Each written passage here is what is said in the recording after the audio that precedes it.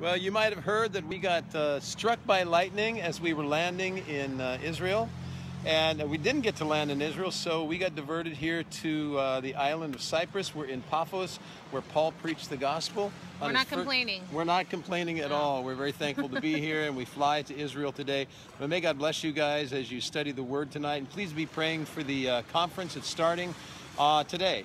So God bless you guys. And grace and peace to you from the island of Cyprus, city of Paphos. Well, hello, shalom from Megiddo. Gotta say shalom. Gotta say shalom. And we're here at Megiddo, and this is it's a tell, which is a dig, an archaeological dig, a hill that has layers and layers of civilization and hovers over the Valley of Armageddon.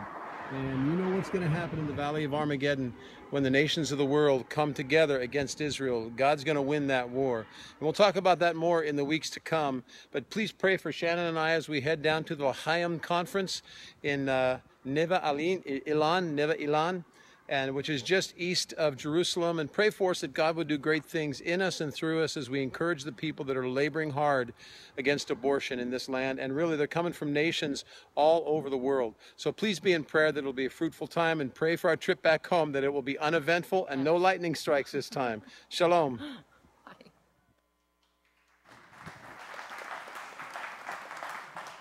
Just so you're clear, that their plane was struck by lightning, they weren't struck by lightning, in case you thought that had happened, but it had not. Well, this is the second teaching that I've done here now in a row, and both of them have to do with hypocrisy. Of all things, it's like, man, couldn't I have got a different topic? And so tonight, I want to look at the hypocrisy of the Pharisees. I want to talk about that, but I also want to bring out something positive maybe for us as well, so you don't just hear me talking about hypocrisy, although I think it's important. I talked about it this last week, and I think that with the world views around us, and when they look at the church, a lot of people look at the church and they think it's filled with hypocrisy.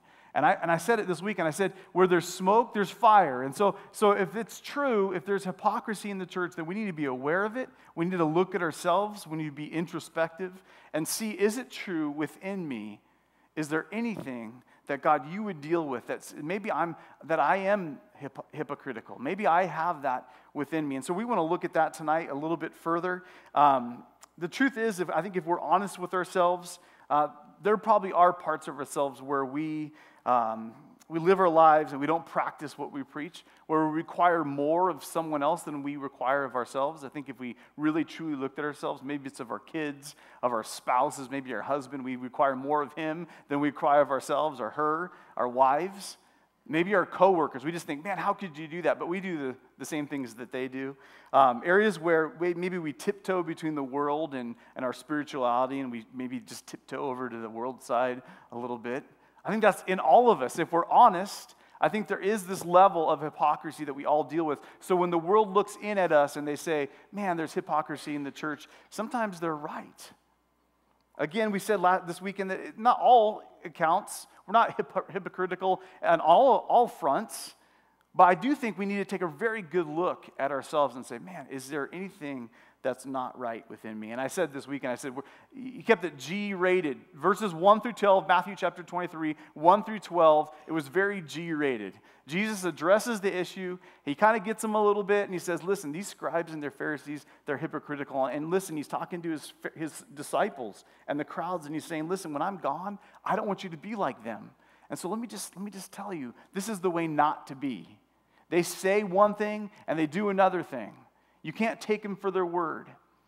Don't be like that. And then I promised you, I said, tonight, if you came, it's going to get PG rated. So we're going to up the ante a little bit. And he gets a little bit more harsh with these religious people. Like he is going to, in fact, I'll just say he gets really harsh with them. He's really going to lay into them tonight. And so we're going to look at these passages. If you would, turn with me to Matthew chapter 23. Matthew chapter 23. Matthew chapter 23. And here's the matter. Here's why this is so important, is that when the world looks at us, we want them to see people who are genuine in their faith, who really to believe something and have a set of values that they also live by. They don't just say it, but they're genuine in it. And so we want to be careful in any ways that we're not genuine. In any ways we've said one thing, we've done another. We want to be careful not to do that. Like the scribes and the Pharisees, here's what has happened. Jesus lays out for us tonight 7 woes. So if you're a note taker, check this out. This is the greatest thing about being a note taker. You always know where the preacher is, or the pastor, where the teacher is, right? So if you're taking notes, you can just write down number 1, and you know when number 2 comes, number 3, 4. I'm almost there. He's almost at 7. So let me encourage you tonight, be a note taker. Woe number 1, you can write this down. Woe number 1, there's 7 of them. Jesus is going to lay this out as this. The religious leaders, by their actions, failed to lead others to Jesus. The religious leaders, the very ones that should be spearheading this movement towards Jesus and the Messiah, actually were leading people by their actions away from Jesus. Look at verse 13. He says this, "But woe to you, scribes and Pharisees, hypocrites," he says. He uses the H word, hypocrites. "For you shut up the kingdom of heaven against men, for you neither go in yourselves, nor do you allow those who are entering to go in." He calls them hypocrites. What do we remember about hypocrites? Hypocrites are like actors. They put on a false front to act, to put on a story or a presentation. They're not really those people. They put on masks. And so he's saying to them, listen, you put on masks. You hide the true self. You are hypocrites. And then he moves on and he says this, these men, these Pharisees, these scribes, they don't adhere to Jesus' kingdom teaching.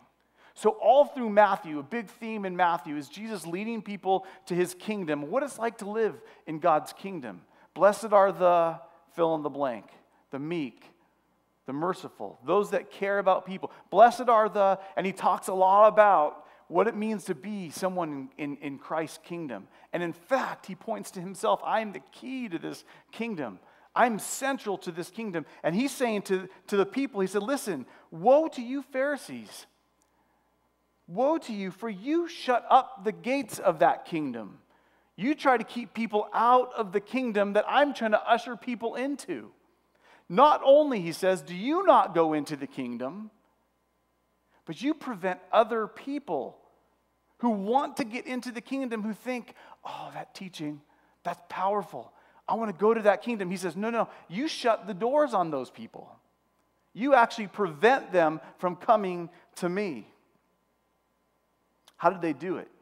We saw this weekend in verses 1 through 12, there's this thing called Moses' seat. They sit, these scribes and Pharisees, they sit in places of honor. And the people look up to them because they're the leaders of their religion. And so when they say something, it's powerful on the people. And so that by their words and their actions, they were leading people because of the authority they had been given away from Jesus, away from his kingdom. Now, what do we learn from the negative part of the scribes and the Pharisees? What do we learn about ourselves and who we should be? This is what we learn. We need to be genuine signposts that point to Jesus. We need to be genuine signposts that point to Jesus. In the way that the Pharisees and the scribes were signposts saying, go away from Jesus, go away from his teaching, go away from his kingdom, we need to be people who signposts that say, go towards Jesus, go towards his kingdom. We do that with our lives and our actions and our words. And I would ask the question, what kingdom are we building? The scribes and the Pharisees were building their own kingdom based on their own human rules and regulations, and they wanted people to have nothing to do with Jesus. What kingdom are we building? Is it a kingdom that points towards Jesus or a kingdom that points away from Jesus? And we have only to look at our own lives.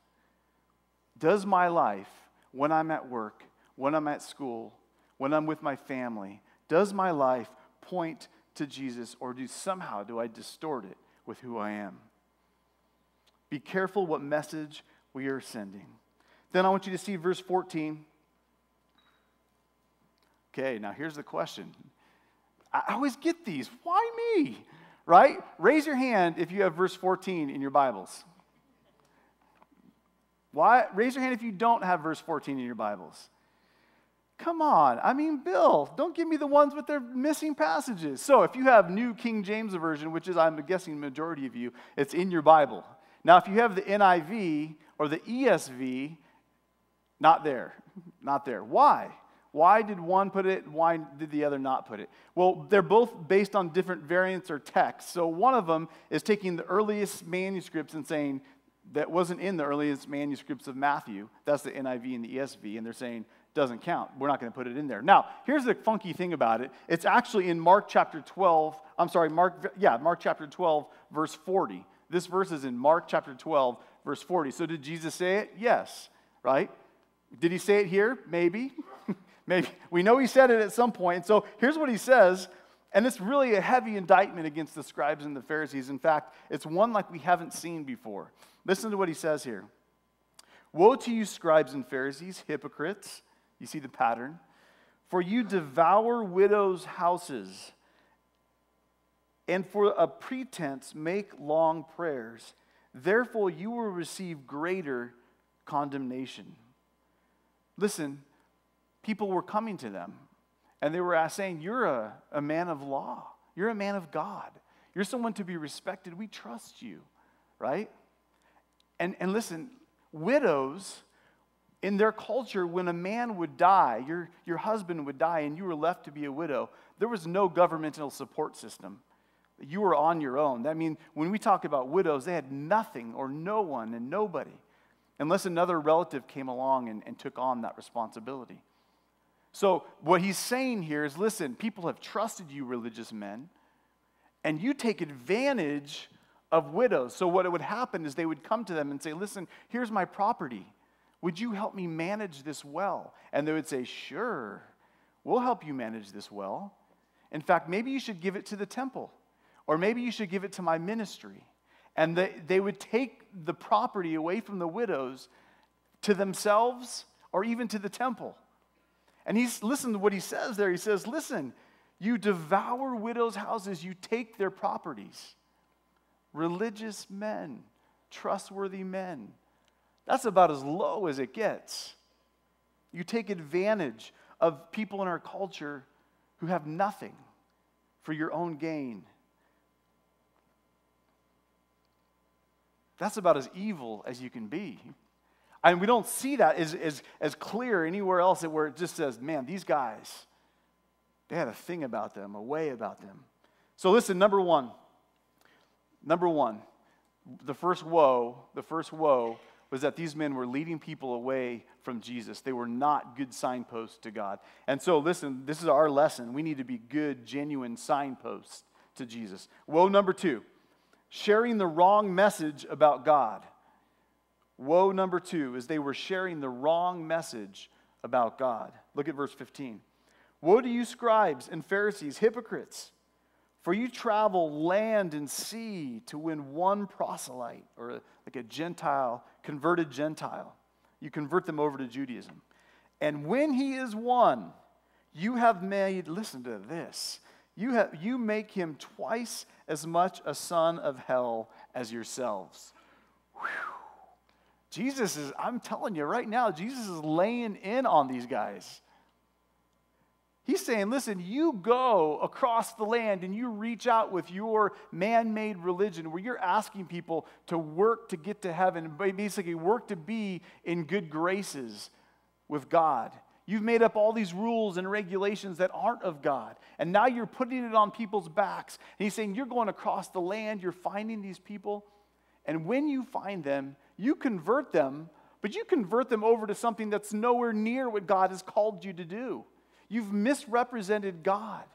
Yeah, you won them, but you won them to something that was not of God. What do we need to learn from the scribes and the Pharisees in this negative example? Listen, make converts to Jesus, not to our thoughts or our philosophies. That when we convert people, what we're looking for is to convert them to Jesus, the key to the kingdom. Not to the Calvary way, not to the Baptist way or the Methodist way or the Bill Welsh way or the Chuck Smith way. And those are all great ways, but the conversion is not to these men or to these churches, but we convert them to Christ. Or else we run the risk of doing the same things the Pharisees were doing and saying, this is the way you have to do it if you're going to be in God's graces, if you're going to be in His good ways, then you have to choose this way. Or it's the highway. So, there we go. We're on 2 woes. You're doing good. So listen, signpost, we need to be a genuine signpost to Jesus. Secondly, we need to convert people to Jesus, not our ways. And woe number 3. Listen, they were not, this is the woe number 3. He's saying, listen guys, listen, Pharisees, scribes. He says this, you are not men of honor or of integrity. Duh. You're taking widows' houses, right? You're not men of honor or of integrity. Look at verse 16. Woe to you, blind guides, which is always a scary proposition, right? If your guide is blind. And he's calling him that. He's saying, listen, you're like blind people leading people.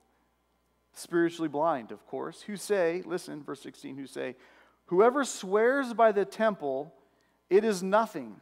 But whoever swears by the gold of the temple, he is obliged to perform it. Fools and blind. Fools and blind. For which is greater, the gold or the temple that sanctifies the gold? Now you're scratching your head, and I understand. So I'll get to it in a second, but let's finish because he's going to keep the same line of thought. Look at verse 18. And whoever swears by the altar, it is nothing. But whoever swears by the gift that is on it, he is obliged to perform it. Fools and blind. For which is greater, the gift or the altar that sanctifies the gift? Look at verse 20. Therefore, he who swears by altar swears by it and by all things on it.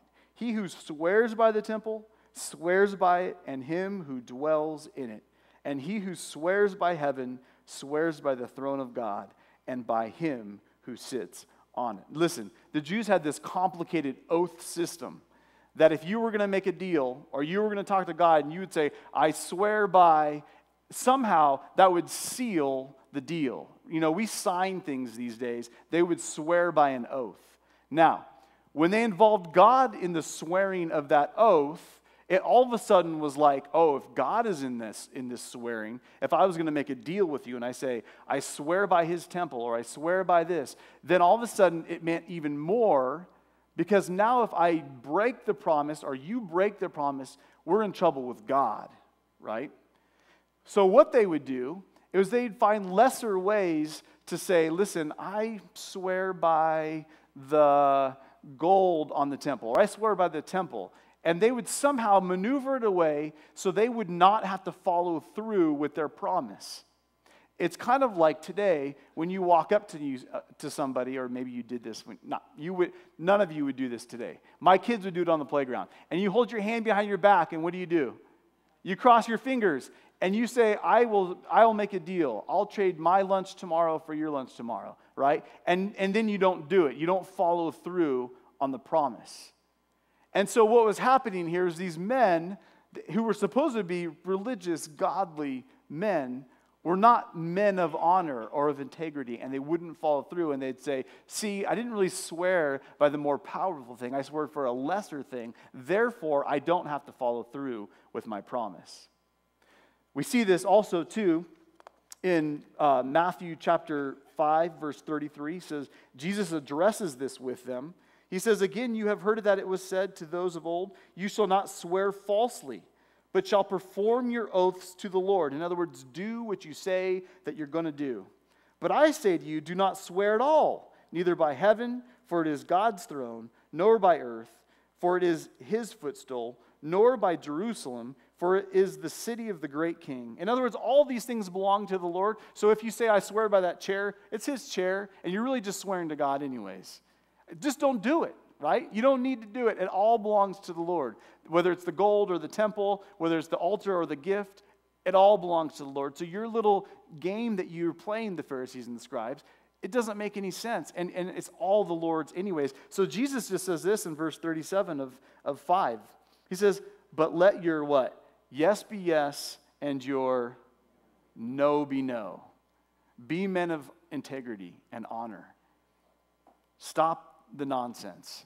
Woe to you because you do not have this integrity and the honor. But listen, we need to be men and women of honor. That when people see us and they hear from us, when we make a business transaction, when we talk to our kids, when we talk to our spouses, we need to be people of honor. Don't fall into the trap of making promises and kind of not doing them and not following through. So number one, we need to be genuine signposts that point to Jesus. Number two, we need to convert people to Jesus, not our own philosophies or our ways of thinking. And number three, we need to be men and women of our word. Number four, woe. They were majoring, listen, number four, woe. They were majoring in the minors of religious performance. I'll say that again. They were majoring in the minors of their religious performance. It'll make more sense when we read 23. Woe to you, he says. Woe to you, scribes and Pharisees, hypocrites. For you pay tithe of mint and anise and cumin, and have neglected the weightier matters of the law, justice and mercy and faith. These you ought to have done without leaving the others undone. Blind guides who strain out a gnat and swallow a camel. What do? They were commanded, listen, they were commanded in Deuteronomy chapter 14, they were commanded that they should tithe of their harvest and of their wine and of their oil and of the firstborn of their cattle. They were commanded to do it. And these Pharisees, they took it all the way to a whole nother level where they would take their own little gardens at home, right? Not their harvest, not their big harvest, but just their little home gardens, right? A little bit of basil and a little bit of cumin, right? And a little bit of anise, and they would just divide it out. Even they're saying, listen, God, we want to be so holy in your eyes. We want to be so holy in front of the people that we'll even take our little gardens at home and we'll take a tenth out of that and we'll give that away. And Jesus said, great, that's awesome. You should do that. That's very good of you. Good job. But listen, you do that and then you neglect the bigger matters.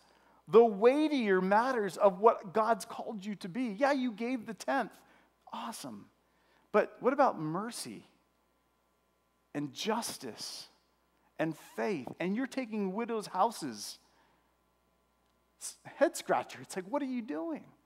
Like in the little tiny things that people see you're good at, but the thing that's in your heart, the thing that you should be good at. I look at your lives and I think, man, scribes and Pharisees, what are you doing? He almost makes kind of a joke about it, right?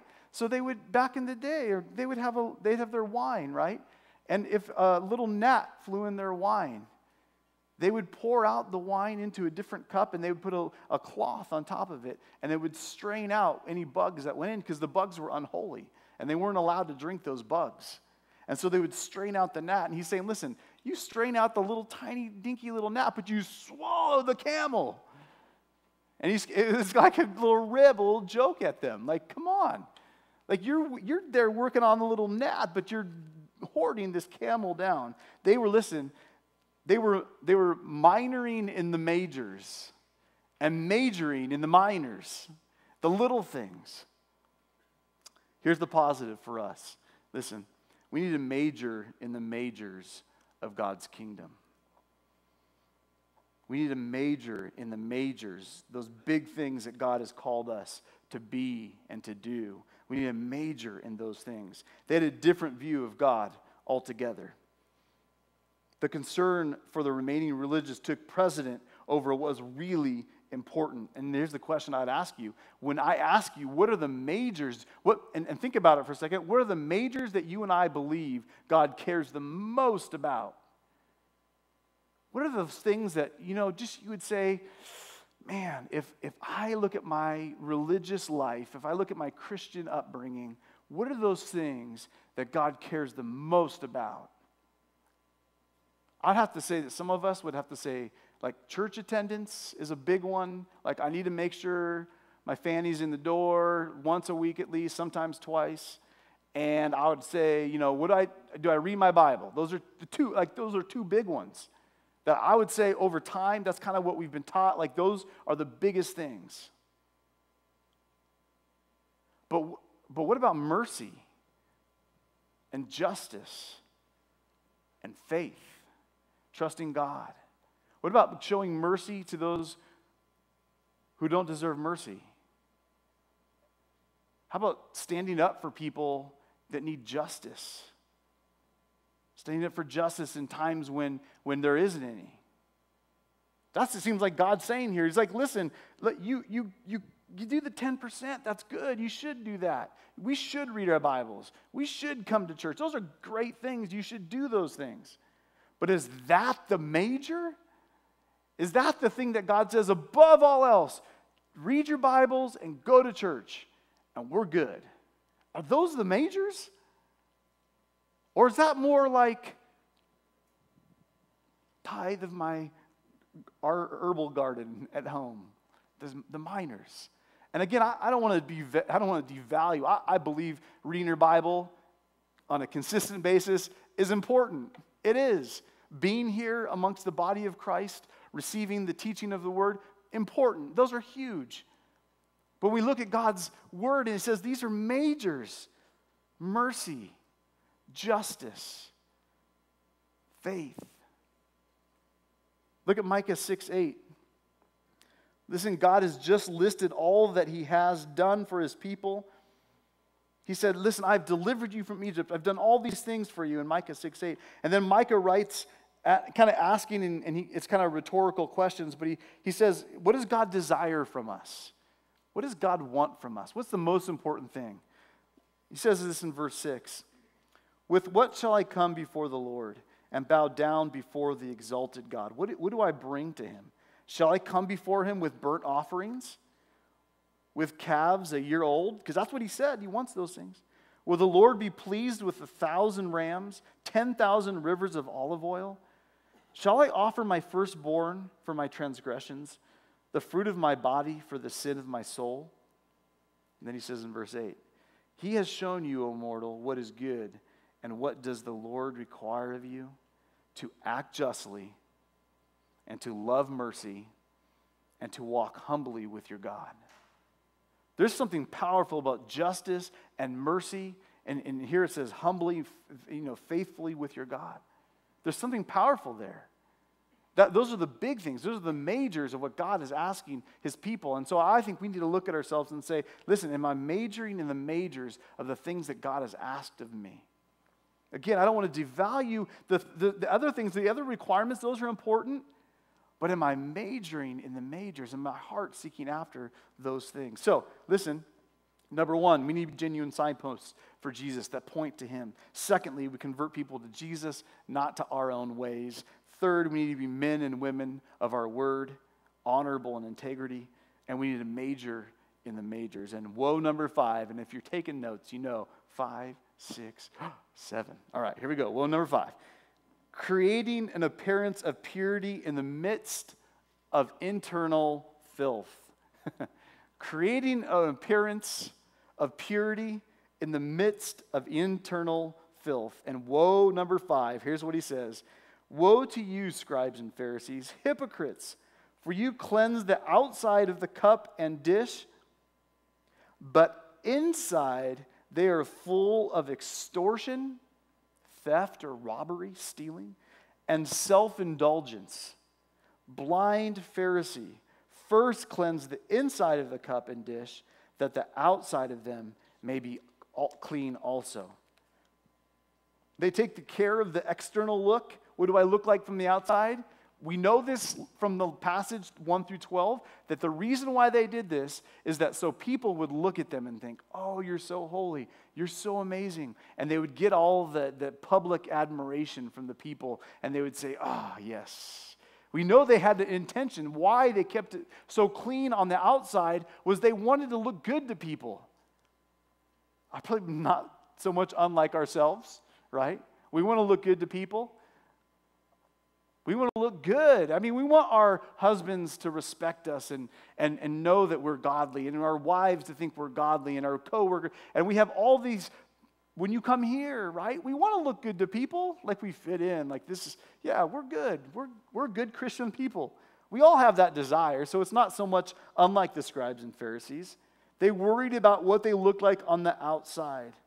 But listen, no one wants to drink from a cup that's only clean on the outside, but is gross and moldy and filthy on the inside. And let me tell you, it is hard to keep up the presence of the outside when the inside is dead and filthy and disgusting. Look at Luke 6:43. I'll read it to you.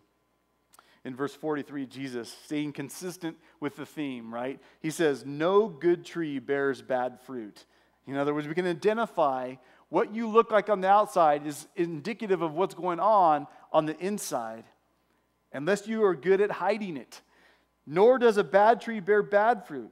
Each tree is recognized by its own fruit. People do not pick figs from thorn bushes. They don't grow there. Or grapes from briars. A good man brings good things out of the good stored up in his heart, and an evil man brings evil things out of the evil stored up in his heart. For the mouth speaks what the heart is full of. And so it's only a matter of time as we try to keep the outside of our cups clean. As the Pharisees were trying to keep the outsides clean and, hey, respect me, because I am this religious leader and I am holy and I am good. And Jesus is saying, I don't buy it. I don't believe that for a second. It's filthy inside that cup. It might be white on the outside, but it is dirty on the inside. Focus on the inside even more than the outside. There's got to be something in you and I, positive note, you and I that measures that barometer. We need to be consistently asking ourselves, what am I doing? What does my internal inside look like? What does my heart look like? So he goes on to woe number 6, and we're there. Woe number 6, woe to you, scribes and Pharisees, hypocrites, for you are like whitewashed tombs, which indeed appear beautiful outwardly, but inside are full of dead men's bones and all uncleanliness.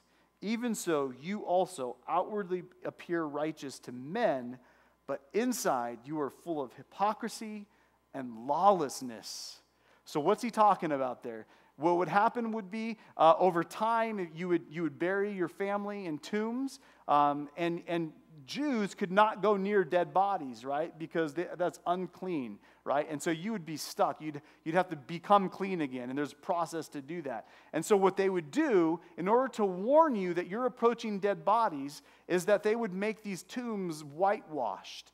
And so you would be able to clearly see it, and maybe it would be quite beautiful to see this clean tomb looking so white and clean. But they would do it so you wouldn't get near it, and you could easily see it. Could you imagine they didn't have gardeners back there trimming the tombs probably, and so it would become overgrown and hard to see. So if you were a visitor and you're walking into an area, and it wasn't like they just had graveyards, they had places all over where people would bury their families. And so before you would approach, you'd be able to say, oh, I see a white area, it's a tomb, I want to stay away from there. It looks beautiful on the outside, but I'm guessing that I don't need to get near there if I'm a good Jew.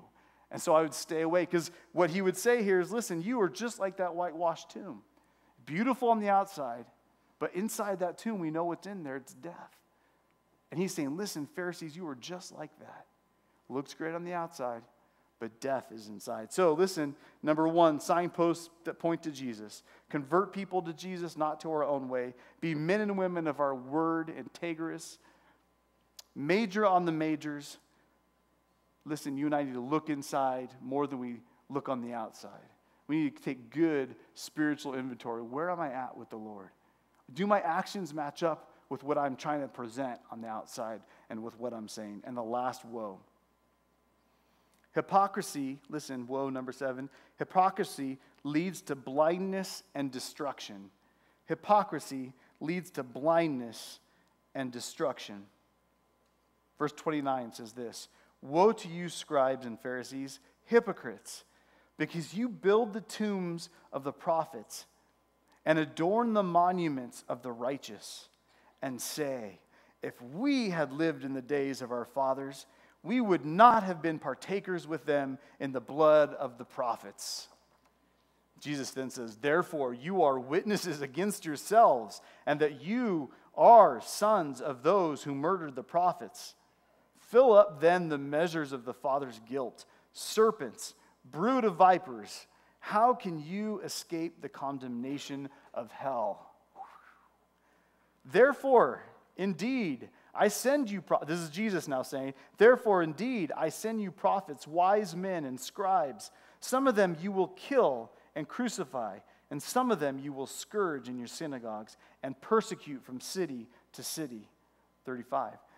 That on you may come all the righteous blood shed on the earth, from the blood of the righteous Abel to the blood of Zechariah, son of Berechiah, whom you murdered between the temple and the altar. Assuredly, I say to you, all these things will come upon this generation. Woe number 7 has to do with this. Hypocrisy leads to blindness and destruction. Why? Because what they were saying is, listen, Jesus, come on.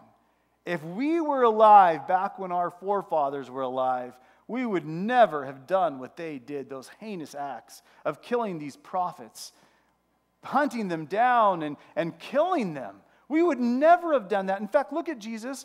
We made tombs for them, and we adorn these tombs so they look so good because we want to honor our prophets. And Jesus says, listen, here's the deal. In a little while here, including me, the Messiah, the Christ. And in fact, I already know something about you, Pharisees and scribes. You've already started to plan how you're going to kill me, ironically. That somehow they had missed it. They'd become blind to the very fact that they were already planning how we're going to get Jesus. How are we going to kill this guy, this prophet? And they're saying to themselves, we would never have done that. We would never have done what our forefathers did. We honor our prophets. And he's saying, listen, you're blind. You're hypocrites.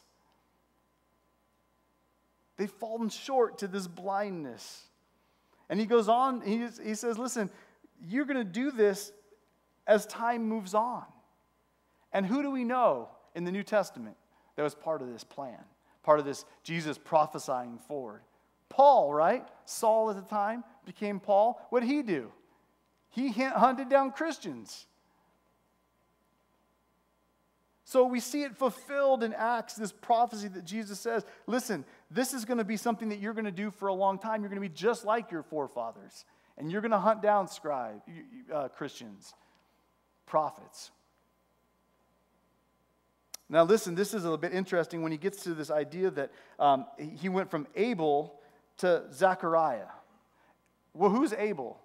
Cain and very beginning, first martyr, right? Died. So he's kind of bookending, some believe, bookending what the Jews had as their Bible, their Old Testament, right? From the very beginning, Abel, first martyr, to Zechariah in 2 Chronicles, which he was killed in the altar, by the altar. Now, some believe that this was not the same Zechariah. So when you look at this, he says in verse 35, it says that on you may come all the righteous blood shed on the earth, from the blood of the righteous Abel, which had been Cain and Abel, to the blood of Zechariah, son of Berechiah. Now, interesting thing about that is that the Zechariah that's in 2 Chronicles, his father is not Berechiah. Instead, you can look in here where it says in 2 Chronicles 24:20, his father was Jehoiada. His father was Jehoiada. So now the question is, well, what did Jesus mean? Is he talking like this is the Old Testament and he's bookending and he's saying, listen, you've done this all the way through the Old Testament? Or is there another Zechariah killed very similar in the same way, but both of them killed by the scribes and the Pharisees' forefathers? And the danger in all of this is that they were spiritually insensitive to their history and to their past. They didn't see it. They couldn't see it. It wasn't there. And I think the same thing is a warning for us. We need to be sensitive to that. Man, hypocrisy is a dangerous thing. It's blinding and it's destructive. And just like Jesus is warning his followers and the crowds that day, he's saying, listen, they are destructive and they don't even know their past. They don't even see it. They think that they're somehow better than their forefathers when they're just like their forefathers. So let's go back and look at the 6, 7 things. Signposts that point to Jesus. This is what we need to become. Convert people to Jesus, not our way. Be men and women of our word. Have integrity. Major on the majors. Still do the minors, but major on the majors. Look inside more than we look outside, internally. And listen, be spiritually awake. And here's where Jesus closes, and where we'll close tonight. Jesus says this in 37. I love this because I think it's the heart of God. It is the heart of God, and it's expressed through his Son. And Jesus says this, "Oh, Jerusalem, Jerusalem, the one who kills the prophets and stones those who are sent to her. How often I wanted to gather your children together, as a hen gathers her chicks and under her wings, but you were not willing. See, your house is left to you desolate. For I say to you, you will see me no more, till you say, blessed is he who comes in the name of the Lord." The idea of the desolation there, many think is that in about 40 years from that moment, the temple will be leveled, and the city of Jerusalem will be leveled by Rome. And the people who love their city and love their land, the Jews, will be left to think, what happened? And the thought here is Jesus knows that moment's coming, and he tried to call him, come to me, come into my kingdom, walk with me, live with me, accept me as your Messiah and your King. And they wouldn't hear him, and they wouldn't do it. I love the fact that Jesus' heart is broken here. I think sometimes we get the idea that God is some distant God who doesn't care, and he's not accessible to us, or that he's angry. But here we learn here that the heart of God in his Son, who is the exact representation of the Father, we know that from Scripture. Jesus is the exact representation of the Father. He is saying to him, listen, come to me. I called you. I wanted to be with you. I implored you. I wanted to gather you together and love you and teach you and instruct you.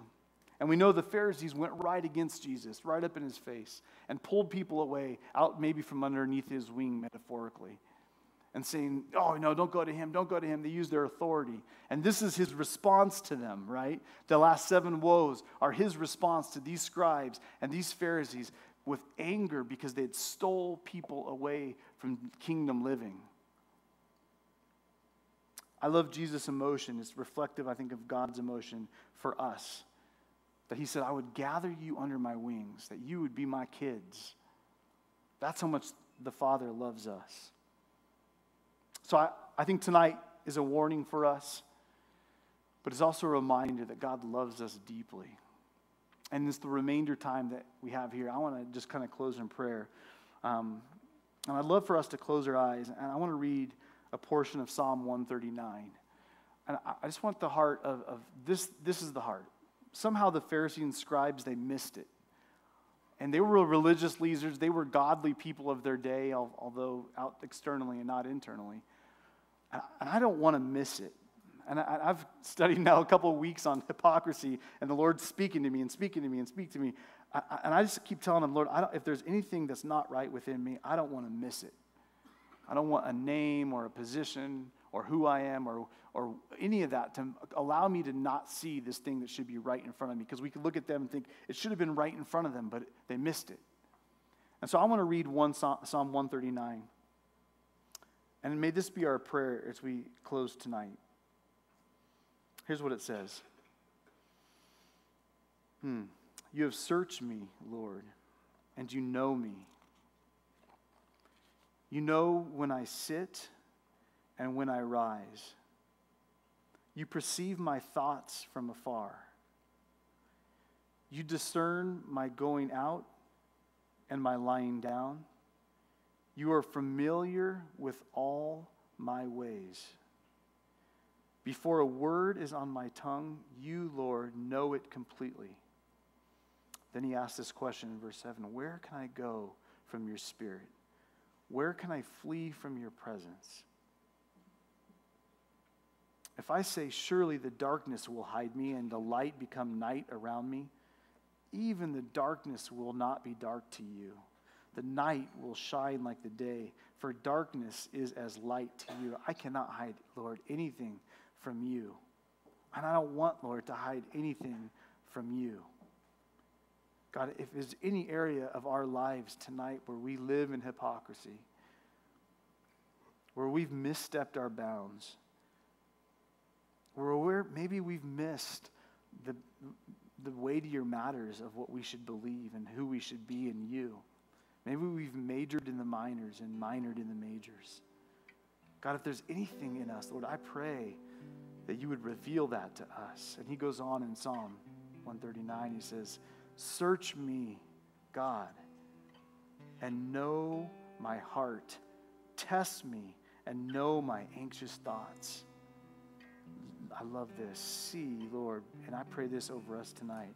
See if there is any offensive way in me, any way that I've offended you, any way that I've offended someone else, any way that I've kept someone from you, or any way that I've kept myself wholly from you.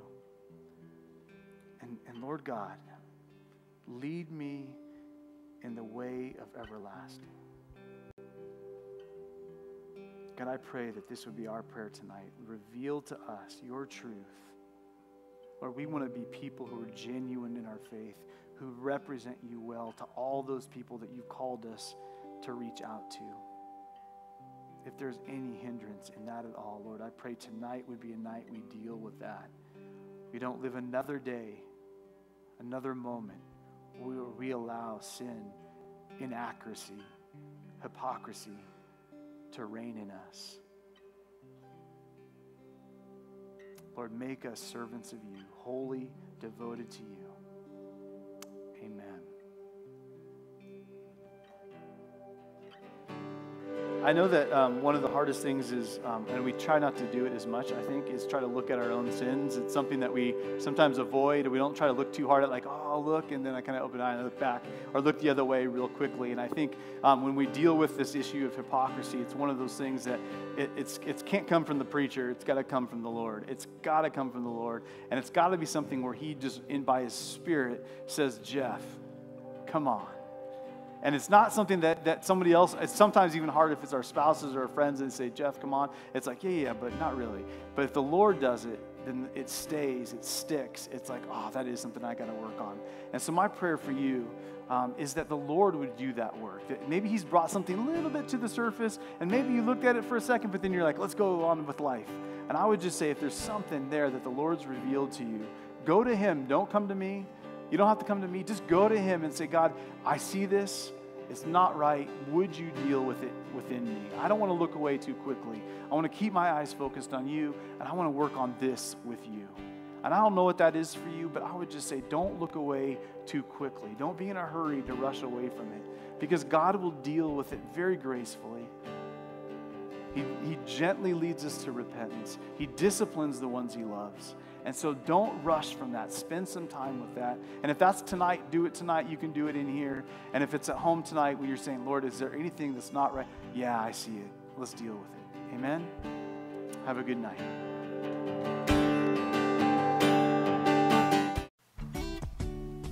This has been a presentation of Refuge Calvary Chapel, Huntington Beach. For more information about our ministry, please visit refugefamily.com or call 714-891-9495. Set free.